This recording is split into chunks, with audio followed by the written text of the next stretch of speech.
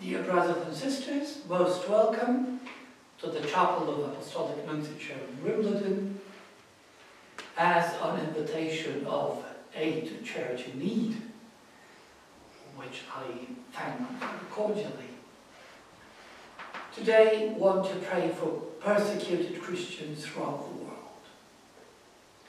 We'll offer this holy hour in front of the Blessed Sacrament for our brothers and sisters throughout the world, who even today, even now, even when we are praying, are suffering and dying for the faith. We ask that the Lord may give them strength and courage, and we ask that the Lord will hear our cry on their behalf.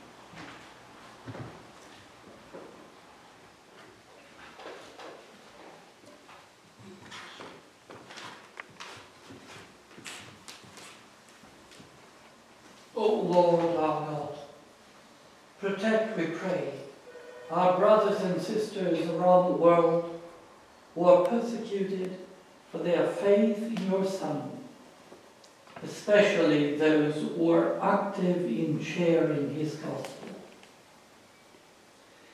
Let your peace reign in those regions where your children are not permitted the freedom to live out their faith in safety.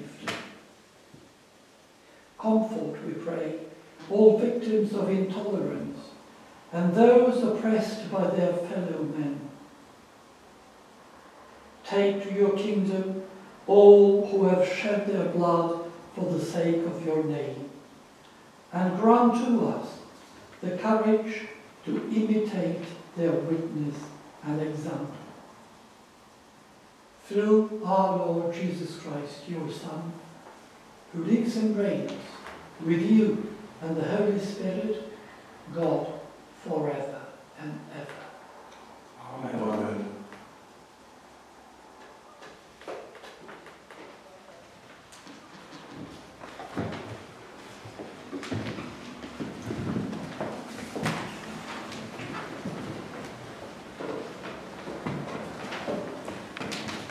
A reading from the prophet Isaiah. Wickedness burned like fire, consuming bushes and thorns. It kindled the thickets of the forest, and they swirled upwards in a column of smoke. Through the wrath of the Lord of hosts, the land was burnt up, and the people became like fuel for the fire. The people had no compassion on one another. They gorged on the right, but were still hungry. And they devoured on the left, but were not satisfied. They devoured the flesh of their own brothers and sisters. Manasseh devoured Ephraim, and Ephraim devoured Manasseh, and together they fought against Judah. For all this, his anger has not turned away.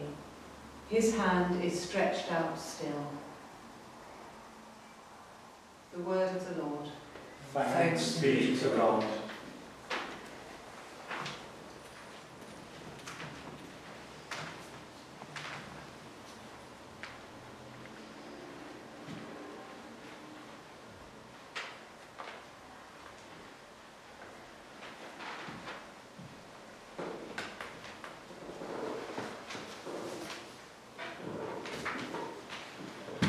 Dear brothers and sisters,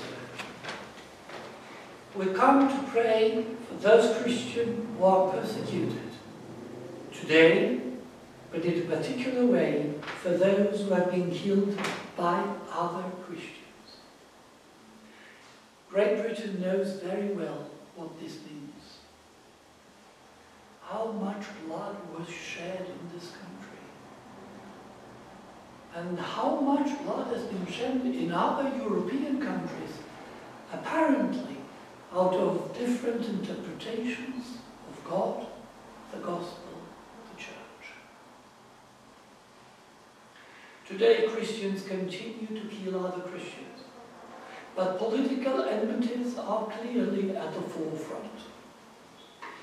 Religious oppositions are now openly instrumental in political wars, but still they are used for division, each side blessing the weapons to be used against the other.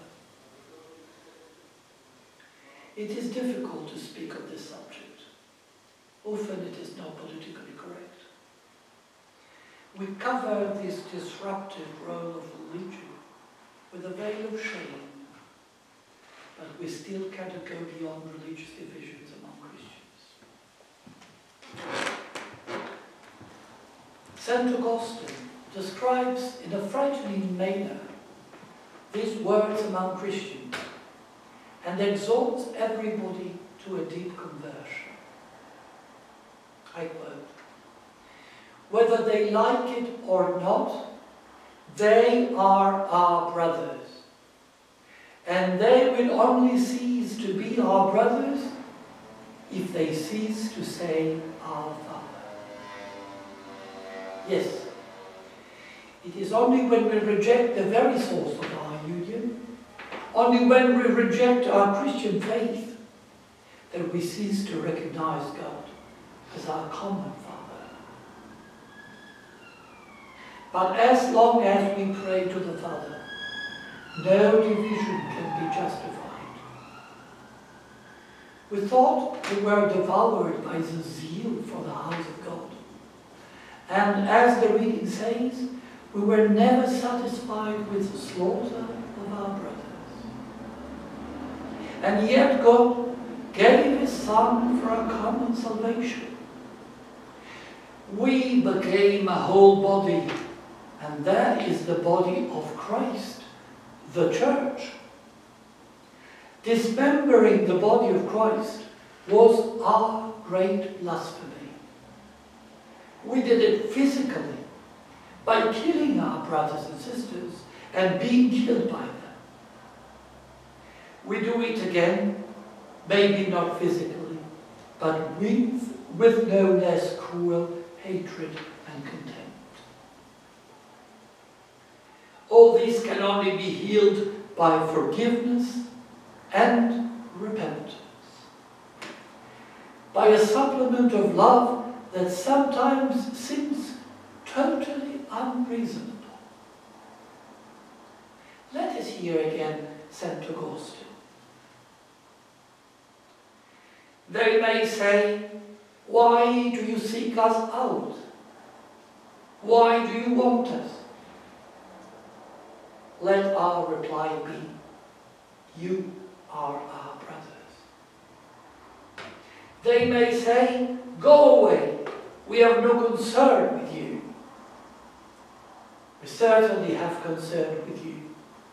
We shall answer, "We confess one Christ. We ought to be joined in a single body under one head." St. Augustine shows that the only possible answer of the Christian is they celebrate the same sacraments, though not with us, but still the same. They reply with the same Amen, though not with us, but it is still the same. Pour out all your love to God on their behalf. Saint Irenaeus, a gigantic figure of a bishop of the 2nd century, writes words that seem to have been written yesterday. I quote, "As the sun, which is God's creature, is the same throughout the whole world, so the preaching of the truth shines in all places and enlightens all men who wish to come to the knowledge of the truth. The man who is an eloquent speaker among the leaders of the churches will not preach anything different from this. Nor will a less eloquent man diminish the tradition, since faith is one and the same. The man who has much to say about it does not add to it, and the man who has less does not subtract from it." But if this is the truth, why are there such fights and words? Let us listen to the cry of another great saint, Gregory Nazianzen. Quote, "How can I bear this holy war? For there has been said to be a holy as well as a barbarian war. How shall I unite and join together the hostile occupants of seas and hostile pastors and the people broken up along with and opposed to them?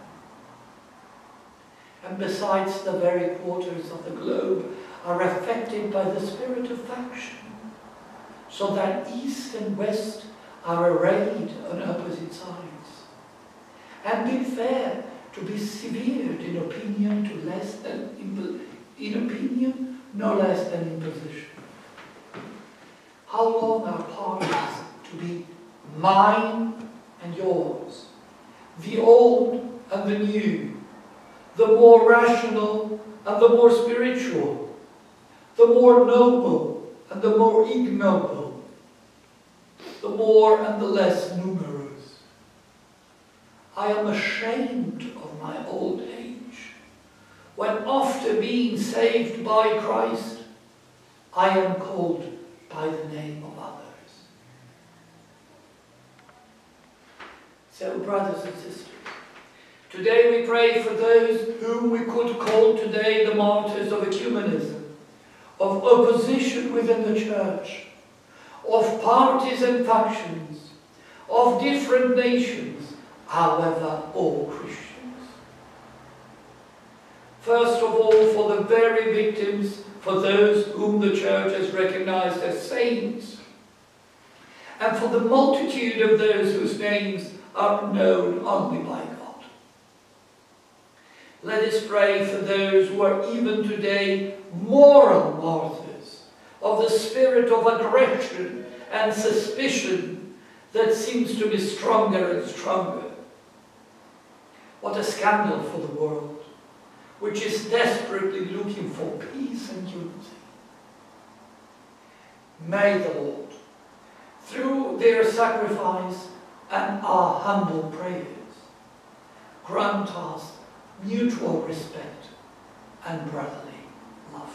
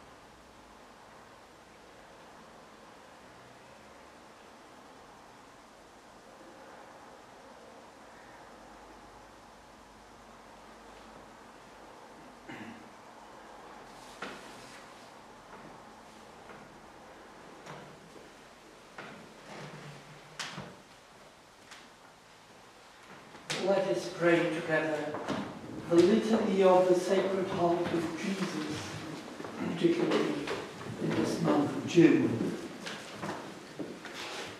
Lord, have mercy. Lord, have mercy. Christ, have mercy. Christ, have mercy. Lord, have mercy. Lord, have mercy. God, our Father in heaven, Have mercy on us. God, the Son, Redeemer of the world, Have mercy on us. God, the Holy Spirit, Have mercy on us. Holy Trinity, Have mercy on us.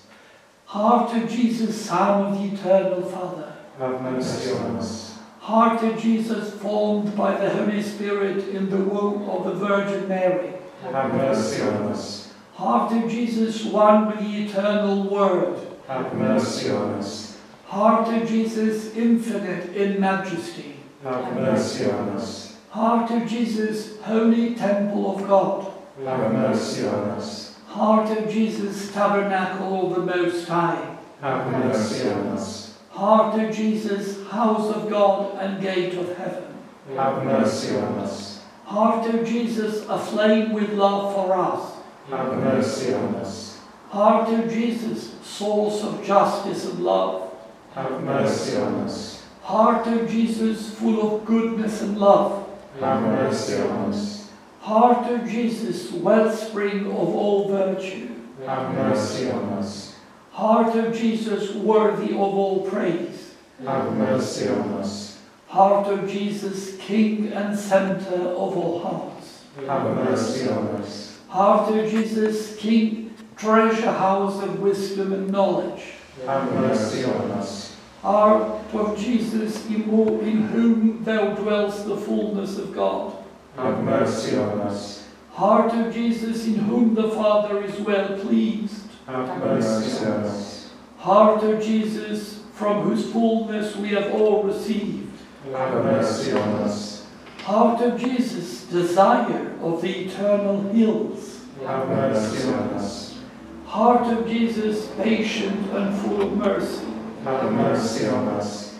Heart of Jesus, generous to all who turn to you, Have mercy on us. Heart of Jesus, fountain of life and holiness, Have mercy on us. Heart of Jesus, atonement for our sins, Have mercy on us. Heart of Jesus, overwhelmed with insults, Have mercy on us. Heart of Jesus, broken for our sins, Have mercy on us. Heart of Jesus, obedient even to death, Have mercy on us. Heart of Jesus, pierced by a lance, Have mercy on us. Heart of Jesus, source of all consolation, Have mercy on us. Heart of Jesus, our life and resurrection, Have mercy on us.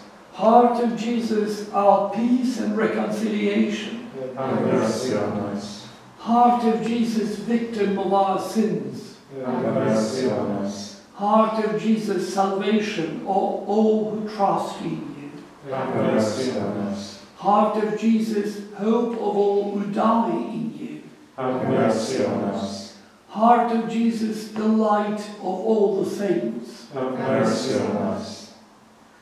Lamb of God, you take away the sins of the world. Have mercy on us. Lamb of God, you take away the sins of the world. Have mercy on us. Lamb of God, you take away the sins of the world. Have mercy on us. Jesus, gentle and humble of heart, Touch our hearts and make them like your own.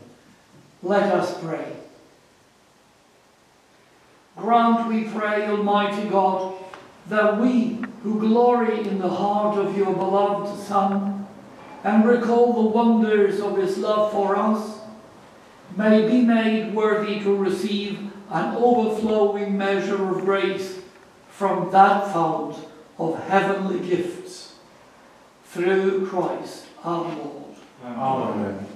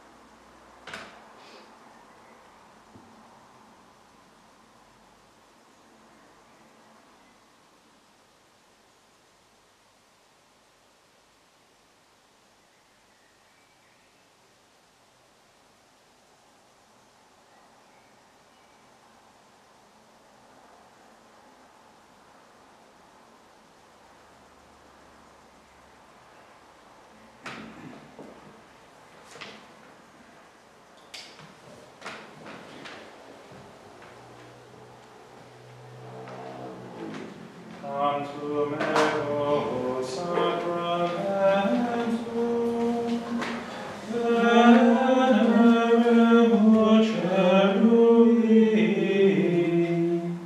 et antiquum documentum novo cedatri tui restet fides supplementum sensum defectui genitori genitoque laus et jubilatio salus ombra virtus quoque sit et benedictio procedenti abunt troque compassit laudatio. Amen. Panem de cielo perstitistiei, Omne delectamentum in se abentem.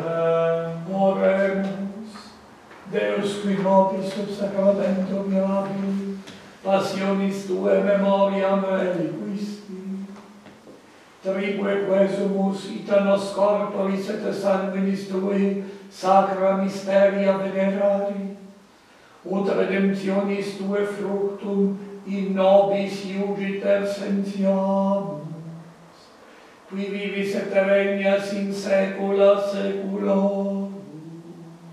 Amen.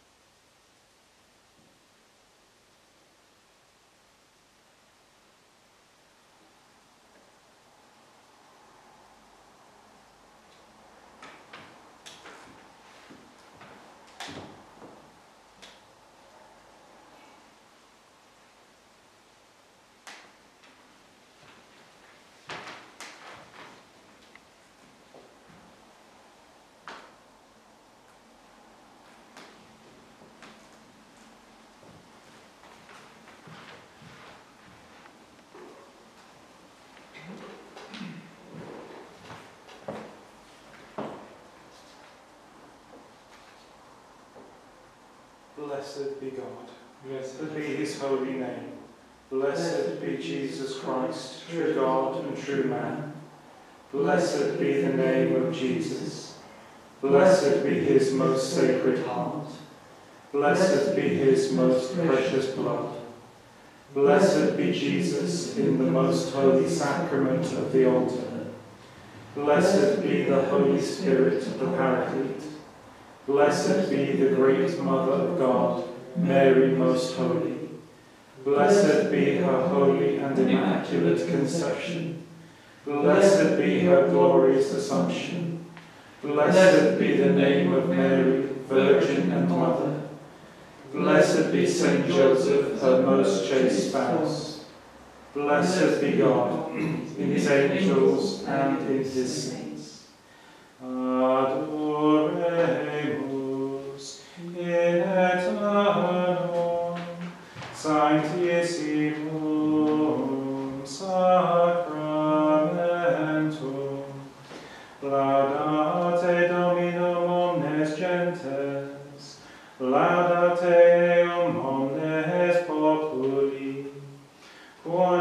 confirmat et super nos misericordia eius, et veritas Domini maniet in aeternum. Gloria Patri et Filio, et Spiritui Sancto, sicut erat in principio, et nunc et semper, et in saecula saeculorum. Amen. Adoremus in aeternum sanctissimum sacramentum.